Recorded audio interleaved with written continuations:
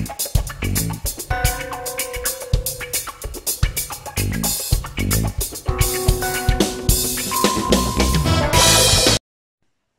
hello there YouTube, and welcome to a random review. I am Random Ross, and today I review Cutthroat Island.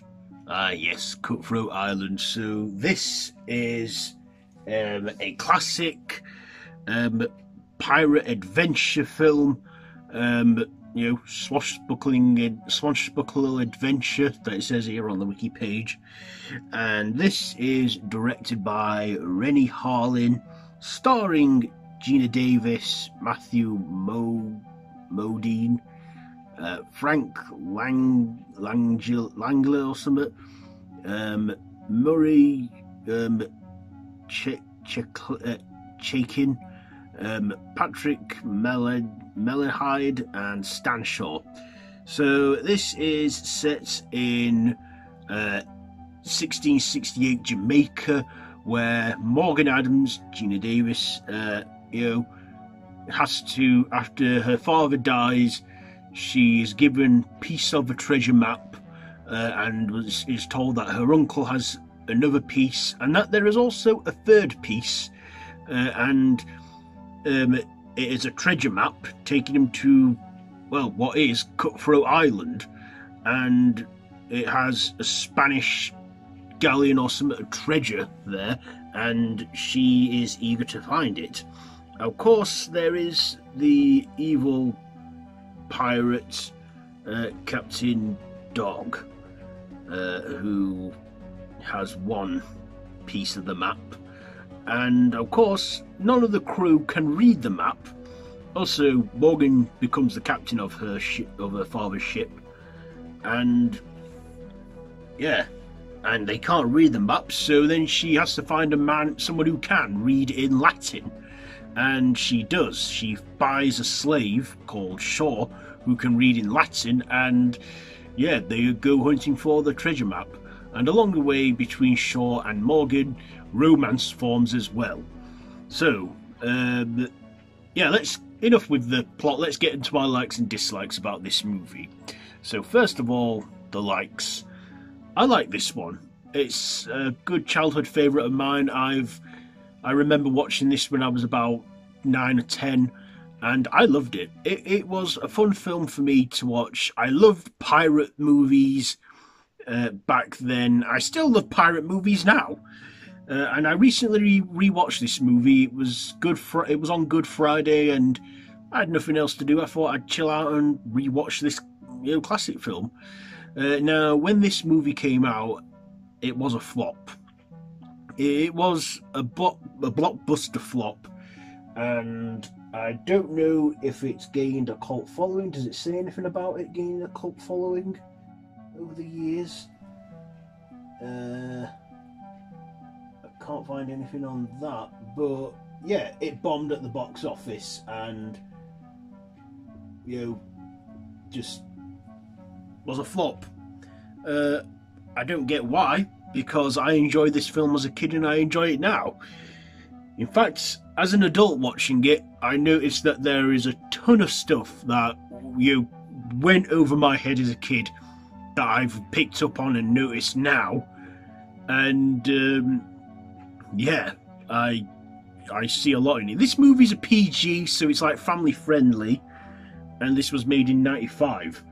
I love Geena Davis's performance in this as Morgan. She's beautiful, and this to me was something very, very mind-boggling for me as a kid.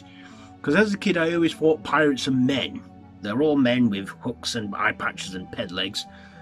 But for me, I feel, for me as a kid, I feel they broke the mould with this one, and they,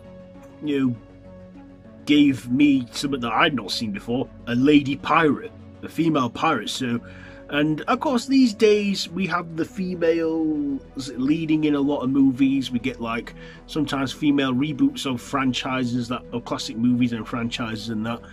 So this, I feel it was a very early film to do this whole female leading pirates, and even all the pirates, her crew who were all men, respected her and made her the captain and loved her for it. And I thought, wow, I never noticed how empowering for women or something, I don't know, this could be.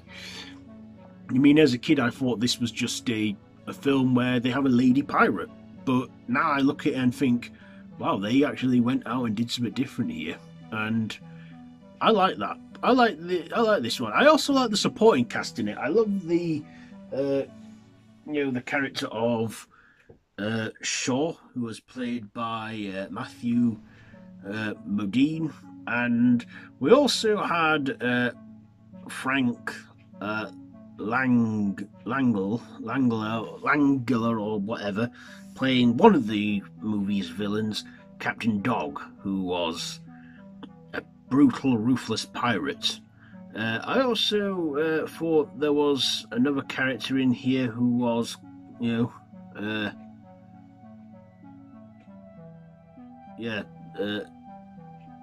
also thought there was another villain in there called Mr.